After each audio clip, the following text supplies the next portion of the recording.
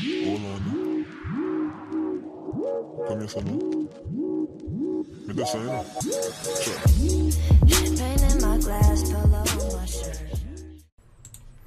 Hey guys, in this tutorial I'm going to be taking you step by step through the process that I take when I'm creating a logotype. This is by no means the only way to do it, this is just the way that I do it, and I know a lot of people have been asking me how I go about making it, so I thought I'd make a video showing you how I do it. And as you can see, I'm starting off here by just simply drawing out rough ideas, and this would be for, well, I came up with my own brief basically, and this would be for like a sort of street brand, like clothing brand called Over. So I've just gone for a very rough sort of look. I'm not going to go through how to create this sort of type because that's not what the video is about, but as you can see, I'm just using single strokes to create the letters. It just gives it this rough sort of street style look. I mean, you'll notice a lot of street brands at the moment are taking up this this sort of custom type logo, so I've gone with that. The pens that I'm using in this are Crayola markers. I'm using the jumbo markers and the skinny ones, I'm not sure what they're actually called, and at one point I do switch to using a highlighter as well, but I think I end up going with a sketch from the Crayola pen. But yeah, as you can see, basically just writing it over and over and over again until you finally, well, yeah, you keep writing it over and over again and you'll eventually just get slightly different versions, and then you can just pick one that you like. But obviously I've cut this down quite a bit in comparison to how many times I'd actually do it. If I was working on a commissioned logo, I'd probably draw it a good 50-60 times until I find something that I like, and then you can just start to you know, refine it and tidy it up a bit, change little parts of it. So here you can see me going back around one of the pieces that I thought was the best one out of the ones that I drew, and I've just got the skinny marker going around it now to make it darker and make it more visible. And yeah, usually you might want to do this with a fine liner rather than doing it with a Crayola marker like I'm doing this, but I'm just doing this to save time for the sake of this tutorial. But yeah, if you're doing it, maybe use a fine liner and then fill it in with either a marker or a thicker fine liner. Now you'll also see me with this white pen, and what I'm doing is, because I've drawn this new piece of type, sorry about that, now I've drawn this new piece of type over previous pieces that I actually did, which I didn't like. When I put this into Photoshop to duplicate it and create multiple versions of it, which you'll see soon, this just makes it easier to cut it out and keep the type by itself rather than having all the other type in the background. You can also use this white pen as well to, like, you know, straighten up the lines. Instead of having like little bits sticking out that you don't like, you can just go, it's like basically having Tipp-Ex but being able to control it a lot more. So yeah, you can just use that to sort of reshape the type, and I'm also using it in this case as well to basically outline it so it's easier to cut out when I bring it into Photoshop. Right, so once you've scanned it in and you've dragged it into Photoshop like I have here, what I'm doing is now basically just cutting out, and it's a smart object, so you want to rasterize the layer, and just I pressed Control J, which would be Command J, just to duplicate that shape, or that crop of the image, and then I've just rotated it just to get it straightened out. I'm just using these guides here just to make sure it's as straight as I can get it. I mean, it's not going to be perfectly straight because doesn't have all the letters don't sit on the same baseline. And what I'm doing here with the eraser is just getting rid of all the darker parts that I don't think the next step will completely get rid of. So what you do is double click on the thumbnail of the layer and this top slider here. If you slide this across from the right hand side, sorry, it'll get rid of the white parts. Once you've got that, all you're going to do is basically duplicate it a rough amount of times, depending on how many times you think you'll need it, because you're just going to be using these to just test ideas. And what I like to do is usually get one or two of them and change the opacity down to 50% so that you can easily go over these when you're on the paper, and you can just change the letters and make slight adjustments. Once you've done that, just print it out. Okay, so once you've got it printed out, you kind of, if in this case I'm using the pencil to go around and just make some slight adjustments to one of the pieces of type that I put down to 50% opacity. and I'm just making slight adjustments to it just to like make it flow a little better and give some more spaces between the letters and the connections. So all I'm doing now is going around it in a pencil, and then later going to be going around it with a pen. But I'm going to be using the marker to do this, but you might want to use a fine liner to make sure it's neater. So yeah, I'm just going to do this with a pencil, outline it, and once you've made the adjustments you want, then go around it in the pen and fill it basically. Once you've finished filling the type, then you can just rub out the pencil lines that you previously put in. If they're sticking out of the type, then just use a small piece of rubber. I've just got a small piece that I cut off a full-size rubber and just rub out the small little edges that you don't want. Like I said before, with the white pen you can go around and straighten up some of the edges, which is what I'm doing here with the white pen. All the links to the pens and stuff that I use, I'll put them all in the description, so if you need to buy them or find them, find out what they're called, then just look in the description, they'll be there for you. Right, so now I'm going to move on to some of these other pieces of type and just experiment with them and see what I can do to make them maybe look better. So the first one here at the top, I'm just adding sort of like a 3D sort of outline around it. But I don't think I'm going to actually go ahead and use this one. I'm not too keen on it. I don't think it looks that well. So as you can see, I'm going to go on to the next one now and just try different things on each of them. This is why you print it out multiple times, so you can go back and obviously you can go back and experiment with different ideas that you had without having to completely redraw the piece of type from start to finish again. With this second one that I'm doing, all I'm doing is with the white pen is just doing a line through the middle of each of the black lines to give it sort of like an outline kind of look. But this doesn't necessarily work on all pieces of type. It can look good on some pieces, but for this style I don't think it works very well after trying it. I just don't think it works, so I probably won't be using this one either. But then again, that's the point of it, to experiment, to see what looks good. Then the third one that I did, I'm not really too sure what that was, but it was kind of like trying to make a shadow, which didn't really work very well, so that one definitely won't be being used, but it was just worth a try, wasn't it? So now I go back up to the top one now and start playing around with this one, seeing what I can do with it. And as you can see, I'm sort of adding like a white fill but leaving a slight black outline and doing it halfway, so it's kind of almost like a shiny sort of look. But I'm not entirely sure what you'd call this, but yeah, I think it can look good depending on, well, what piece of type you're doing it on. And for this I think it does kind of work, so maybe I'll experiment with this when I've got it digital. I can play around with it and see if it works. I also went around the small 3D part that I added before. I did it in pencil so you couldn't really see it, and just for the sake of the video I went around it in a pen just so you could actually see what it looked like. And as you can see, it doesn't really look too great, so I probably won't be using that. Okay, so now that we've got the drawing finished, we're going to move on to the vectoring stage. So you're going to go to Illustrator, open a new document. I'm just going to make mine 1080p. And you want to get your image that you scanned in of your drawing. Mine's on here. Wait for it to load.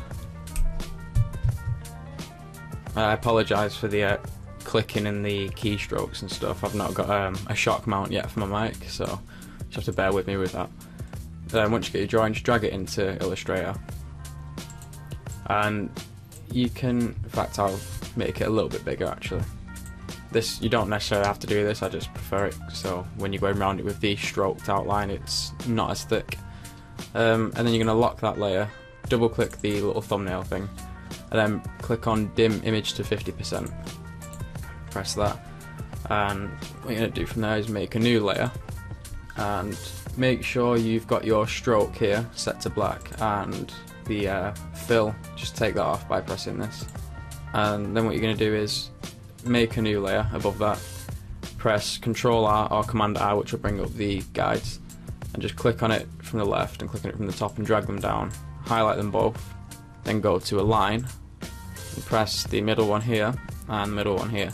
If you haven't got a line, just go to Window, Window at the top, and then it'll say Align. Just click that and it'll bring it down into the palette for you. Once you've done that, you can lock that layer, and we don't need that yet, we just need to use that layer for centering the logo, so you can turn that one off. and then click onto the second layer, the middle one, which is what we're going to now use to actually go around the type.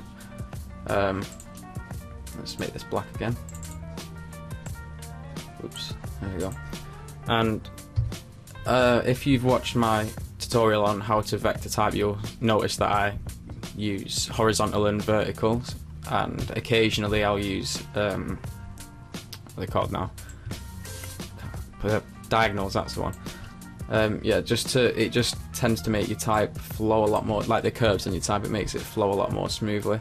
I'm not going to go in too much depth on that in this video, but if you want to see that video, I'll make sure I link it in the description. I'll put a caption up on the screen. So I'm just going to go around it all now. I might fast forward this bit because obviously there's a tutorial for it, so you don't have to sit here and waste like 20 minutes watching me vector this. But yeah, I'll go through some of it. So like this, how it's more of a flat edge more than a rounded edge.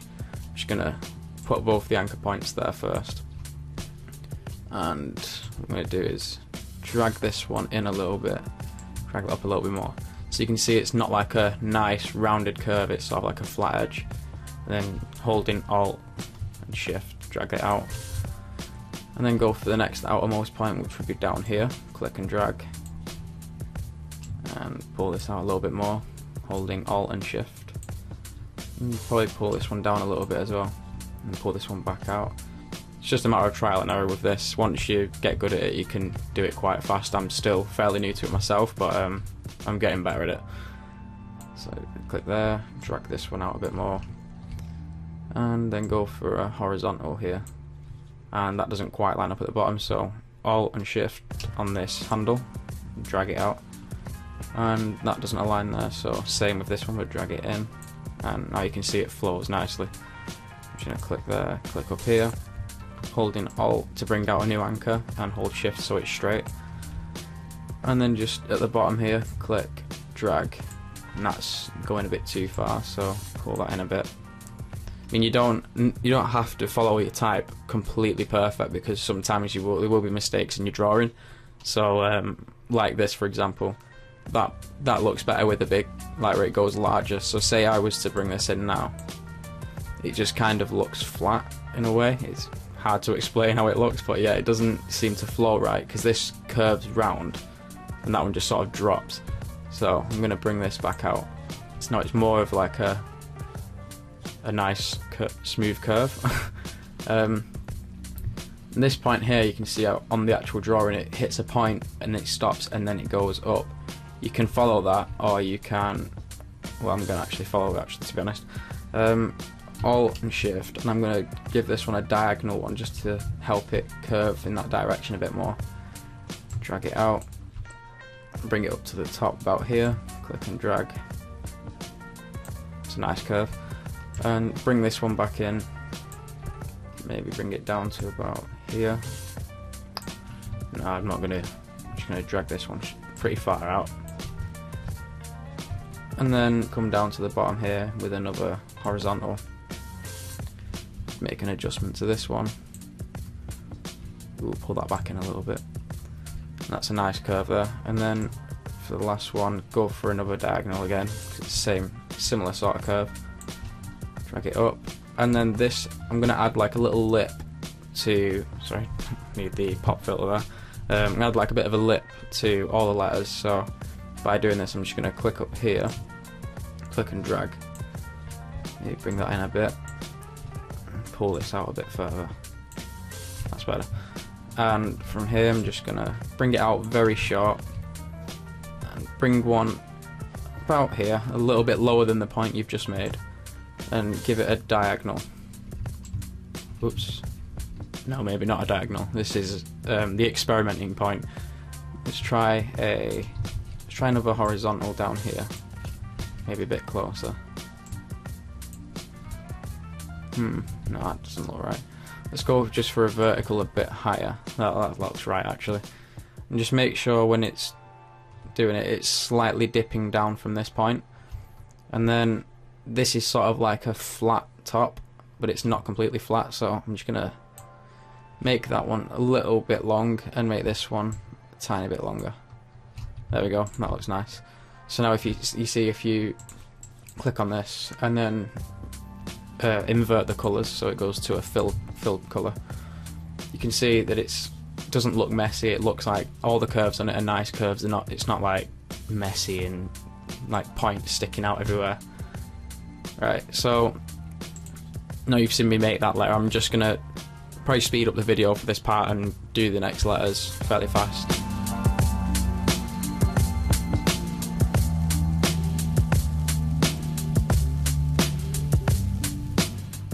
When I get to this point, I don't know what it is about things like this, like the underline. I just never seem to be able to actually do them. So what I do is unlock the background layer and unlock it and just rotate at a 90-degree angle holding shift like that.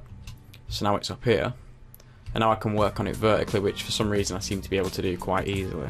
So start working on it now vertically. Oops, there we go. Center. I don't know what it is about these, I just never seem to be able to actually get them right first time. It takes me quite a few attempts sometimes. Let's bring this back actually. See, like this, now it's just, I don't know what it is. Right.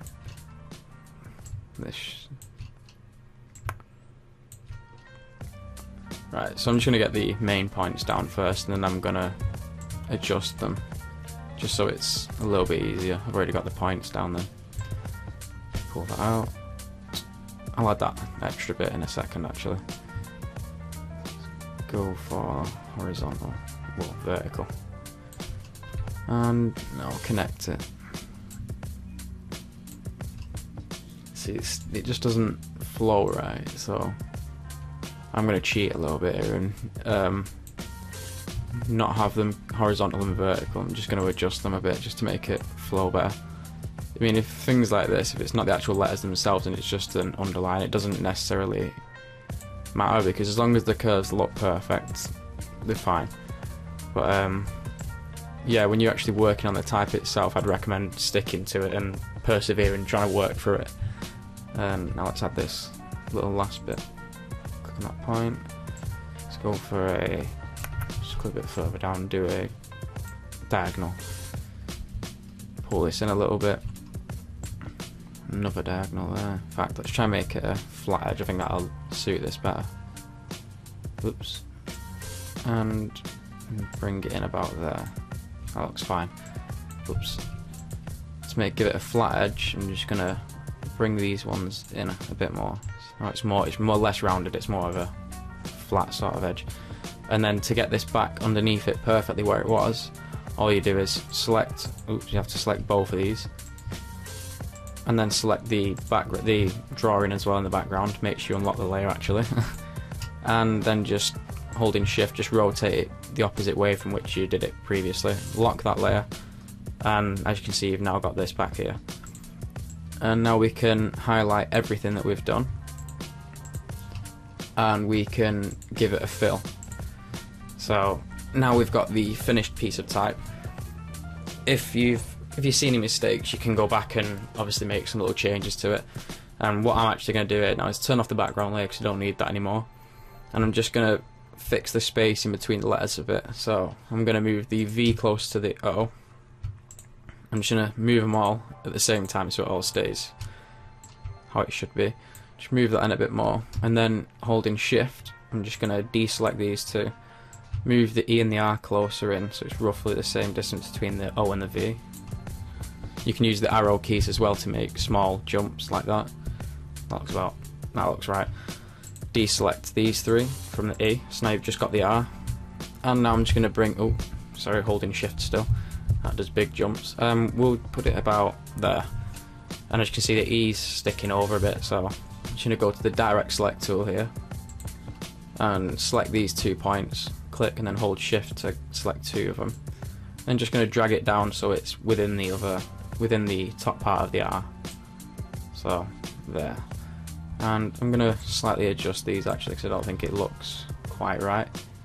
Maybe put this on a diagonal. I think that looks better. And then drag this up and maybe pull it in a little bit. think this might need to be a bit smaller actually, so I'll drag that a bit closer.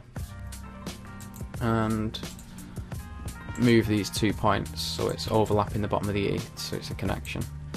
And things like this, where it's not like a smooth rounded connection out, you can tell it's 2 separate like lines. I think that looks good. It looks like a really rough kind of style, which personally I like. This needs to be adjusted though, because the R should flow up into it, and this one you can see how it's sort of curving into the line, which personally I don't like. So I'm just gonna bring this up a bit and adjust it, maybe to about there.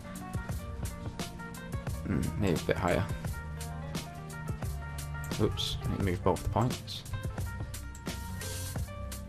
So now it flows nicely into the top of the letter. I think that looks fine. And obviously then you can adjust this. So let's turn this a little bit. Let's adjust it.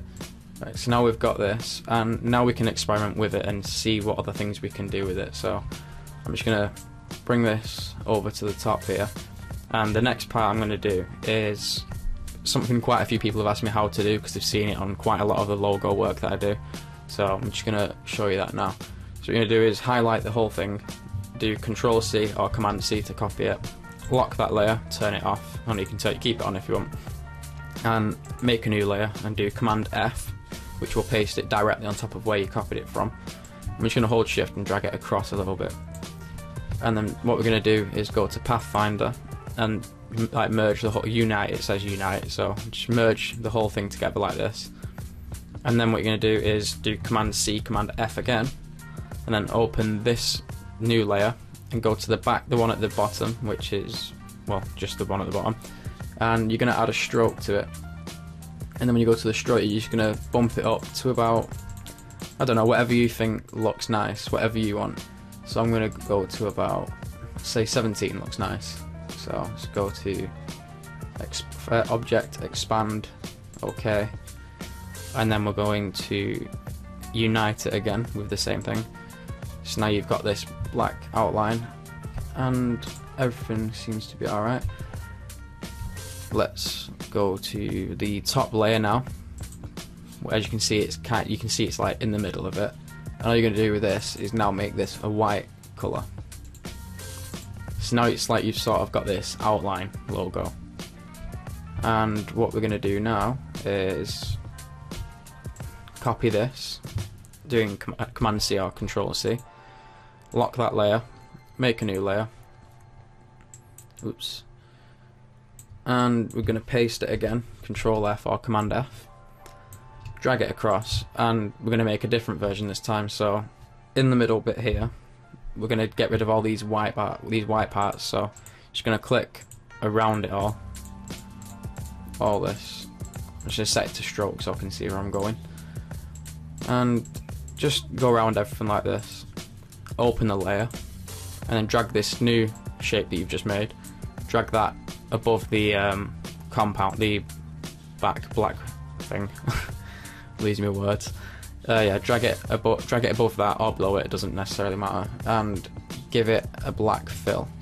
So let's make it black, and you're going to select that one and the bottom one, which is the black one as well, and unite those two. So now you've got your type over a black background. So you can see now we've got 3 different versions. I'm just going to unlock this a second to move it over. So now you can see we've got 3 different versions here. We've got the original, then we've got the one where it's an outline, and then you've got the completely filled one. And from here now you can try different things. So for example, let's unlock this layer. We'll keep all these ones on this layer. So just holding Shift and Alt, you're gonna click it first, and then hold Shift and Alt and drag, and it'll duplicate it for you. Or you can just do Control C, Control C, Control F, and then drag it down if you like. But this is just how I do it. It's faster. And all you're going to do is click on the white type, and using your arrow keys, you're just going to say let's go to the left 4 or 5 times, 1, 2, 3, 4, 5, and then go up the same, 1, 2, 3, 4, 5. Let's go down 1 and right 1 actually, because it's a bit too close. So now it sort of gives it this 3D kind of look. I mean, you don't have to go with that. You could just, you could just do it so it's, trying to get that back. You could just do it so it's only going to the left or only going to the right, and you don't have to go up or down. That's completely up to you. And now let's do the same with this one. So white one, let's go 4 to the left. See, this is what I mean. You could leave it like that, 4 to the left, or you could do 4 to the right or 5 to the right, for example. But I'm just gonna keep it consistent with the one on the left hand side of it, so I do 4 up as well. So there we got that. And then another one we could do is, let's drag this one down again, and you're going to select the black background part, come up to Effect, Distort and Transform, click on Transform, and this is like an actual 3D sort of thing you can do. So make sure Preview is selected, and where it says horizontal, let's go for 0.5, and then vertical will do the same, 0.5. And then what you're going to do here is where it says copies, let's put about 20 copies, and then just press the preview button on and off. As you can see, it gives it this like 3D drop shadow sort of thing. I think that's actually quite nice, that one. I don't think it's too much. Let's go to 25 actually. Oops, not 256. Yeah, that's probably a bit better. And then press OK. Once you've got that, you can go to Object, Expand Appearance, and then press Unite again, and then it might take a while, never mind, and it just basically puts it all into one shape for you. And to save yourself a bit of time, what you can do is, if you want to do it with a different one, bring this one down, select the background of it again, and then when you go to Effect, it'll already say Apply Transform, and that'll just apply the exact same thing that you've just done to the previous piece. So if you press that, see, it does it to this one as well. And then we can do the same thing, Object, Expand Appearance, and then merge them. So you see you've got two fairly similar looking but slightly different. Like, personally I prefer this one. It's got a bit of a gap in it. I don't know, I think it just gives it a more of a 3D look. Personally, if I was going to choose any of them, I'd be going with this one. And let's try from the original drawing, this one here, how we've got this sort of white inside look that gives it a bit of a shiny sort of look. We'll try this, we'll see. I've never done this before, so this is all new to me as well, so I'm just gonna try and work through it and see if I can do it. Right, so let's try it on my favourite one. We'll drag this across. So what I've done now is duplicated that, Control C, Control F, and I'm trying to think how I might be able to do this. Let's duplicate it. Let's paste it again, just so we've got enough copies, just to be safe. And for the top one, let's switch it to an outline. Make it a colour so we can see it. Right. And let's go up to about let's go up to about 4, and then expand it. So now you've just got this outline. Okay. Right. I'm going to ungroup it, so right now I've got individual things, and then I'm going to ungroup the white type underneath it as well. So now we've got individual sections that we can cut. So now we're going to select the outline and the white type, and we're going to use minus front, which has taken it off, and then we're going to do the same with this piece here, same with them two, and then we're going to do the same with this one at the bottom as well. So in theory, now we should have these pieces that should be a different colour if I change it. Oh, it worked, okay. Right, okay, from there let's just make crop. So let's click here with the pen tool, click here, give it a bit of a curve, and then we'll just go around here, and then we'll select all of these. You want to select the bottom one, and we'll go to the shape build tool, and then on these bits here just hold Alt and click like this. And once you've got rid of all of them, you can simply just click on this top piece, the big shape that you just use, and then you can, oh god, that went horribly wrong. Why is it, oh wait, no, sorry, that was right. And then you can just delete that bit as well, because you don't need that. Right, and this bit, and this bit. Right, okay, so now we have these, and I'm going to, let's ungroup these if they're in a group. Yeah, that's in a group. So what you're going to do is ungroup. I'm going to put a gradient on these, and if you've tried applying gradients before in Illustrator and you're doing it to separate pieces, you'll know it puts the gradient on each individual piece, which isn't what I'm looking for. So just click on all these, make sure none of them are in groups and none of them are in compound paths, and once you've done that, oops, select them all. Right, so none of these are in groups, so just select them all holding shift, and then right click. Right, so something's still in a compound path. Oh no, this is in a group, that's why. One group. Right, so now you want to select it all, again holding shift, and you're going to go to make compound path. Nope, that didn't work. Make sure that's selected in the middle as well, and make compound path. Right, okay, so now in theory if we add a gradient to this, it should add it to the whole shape, not just each individual piece, and it's worked. Okay, that's good. Let's try bringing this, in fact no, let's just make this, let's try a gradient first and then we'll try a flat colour. So we'll do this and we'll change this to 90 degrees, and we'll drag the white up a little bit so it's not as prominent. That kind of looks like a silvery sort of metal, doesn't it? That looks kind of nice actually. So now we'll try it again. Just duplicate it and drag it up. This time we'll take the gradient off and we'll just give it a flat colour. We'll just give it black. See how that looks. It looks okay, but it's kind of hard to read the type. But you see what I'm getting at here with experimenting. You can do all sorts of things on Illustrator, just see what comes out. And personally, if I was going to choose one of these, it would probably be between these two. I'm not too sure how I feel about this one. I think it looks nice, but that's not my sort of thing, having this gradient. But you know, it's something you can try, and you never know, if it's what your client wants, then obviously it's good. But yeah, I think for this I'm gonna stick with this one. I hope this tutorial has helped you guys. It's not been necessarily a tutorial, it's been more of a walkthrough of the way that I go about creating a logo type. So I hope this has helped you, and hope it's in like sort of help me explain to you how I actually go through the process of making a logo type when you see me posting them and speed arts and whatnot. But yeah, if you want me to do some more typography based tutorials, just let me know and I'll try and get on that and try and think of some unique ideas. Thanks for watching, guys.